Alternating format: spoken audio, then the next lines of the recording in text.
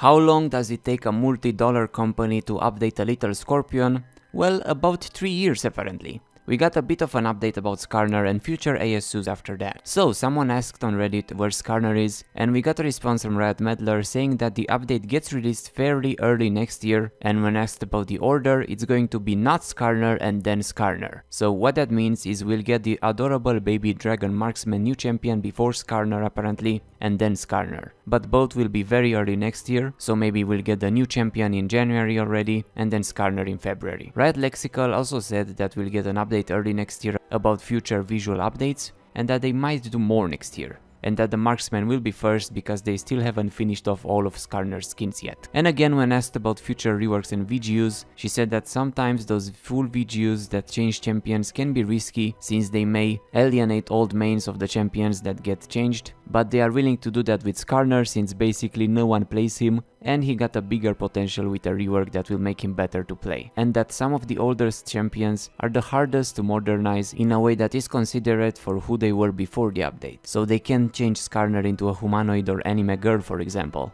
And that the old skins are also a challenge to update, especially for champions with a lot of old skins that were basically just recolors of the base model, so they need to make something cooler out of them, or sometimes something completely new. And like we've heard from more writers before, she said that it's easier to make new champions than to update old ones, and they are trying to get better and faster at it, and scale it up to make more visual updates faster.